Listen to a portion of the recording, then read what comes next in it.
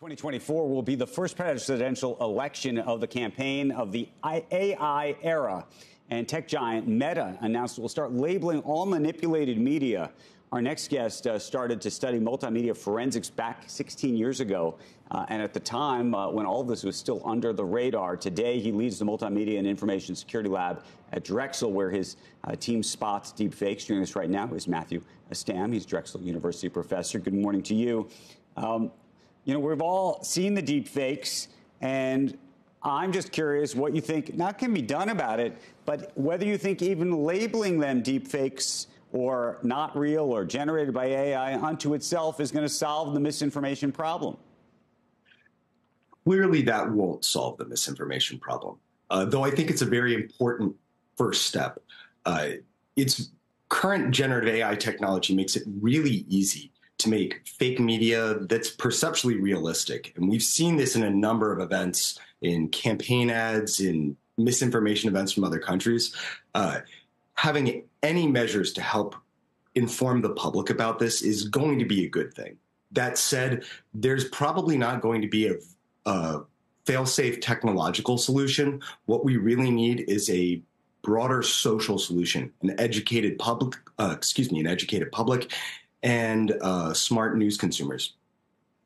Okay, well, with apologies, you know, those are hard to come by. We have a very educated and very smart consumers who watch this broadcast, but I think there's a lot of troubling information that floats around the country, and there's a lot of folks who don't understand the difference or distinction. And by the way, some people who don't want to understand the difference or distinction. And so when you say it's a social, that the solution is social, I'm not sure that you can impose that on a society or be able to create a solution like that. I agree. And that's why people like me are working on trying to build as many technical tools as we can to help protect against these types of misinformation threats.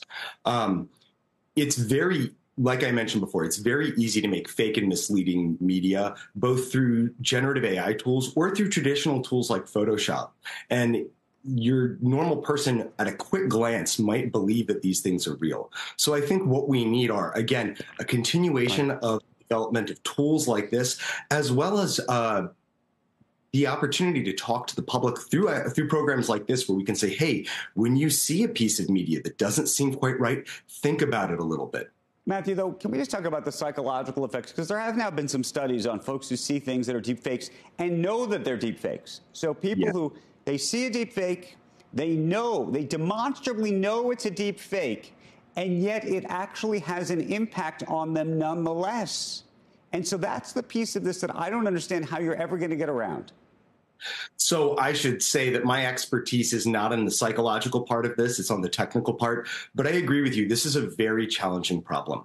I think an important thing for us to do is, again, to try to develop as many tools as we can to help inform information consumers about what they're looking at, what they're seeing, what they're hearing, so that they can make the most informed decisions about the information they're consuming.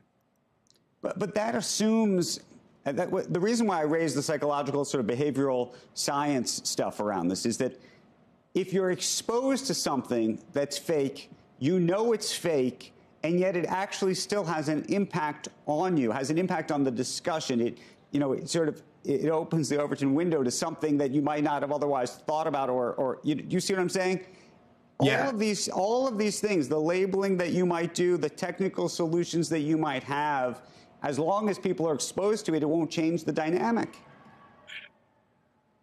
I'm not an expert in the psychological part of this, and I think it really does open up a broader kind of social, ethical, and legal question that we need to start considering as a society. I think really what this stems from is we're seeing the emergence of a new type of information security problem. In the past, when we were looking at problems, we kind of said, I want to stop a bad guy from getting access to information on my computer or overhearing my phone calls. The protection against that is things like cryptography and network security. We know where information comes from. Now we're in an era where information is being generated by unknown or untrusted sources. We see it. It may have an effect. We may have to make decisions on the basis of it, both from a governmental point of view, a legal point of view, a business point of view. And we need to rethink our models of how we deal with this, both technical, social, legal, and ethical.